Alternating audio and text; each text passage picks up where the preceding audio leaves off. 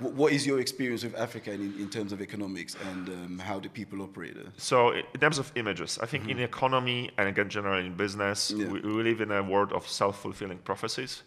The NGOs, which I'm not a fan of, usually will enforce the negative image, but because that helps them raise money. So we as business people, we're trying to counterbalance it with telling the good story about Africa, like you probably noticed in my TEDx talk, to push the positive message.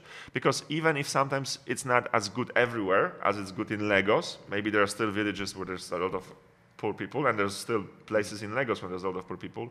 You need to push that positive message across, because once you push the positive message across, investors will come, money will come, and the money will actually help turn this positive message into a wider reality. Yeah. Obviously, Africa is extremely rich in terms of natural resources and GDP. The problem is how that money is distributed, how much of that money is stolen. And obviously, the inequalities are huge. Like in Nigeria, you have 180 million people, but only 2 million people make more than $10,000 per year. So you can imagine where's all the wealth accumulated. So the whole point is just to redistribute it in a better way. And you can do it either or both by actions of the government, and obviously business, growing middle class, giving more places to work, expanding purchasing power, and so on. It's also a proven fact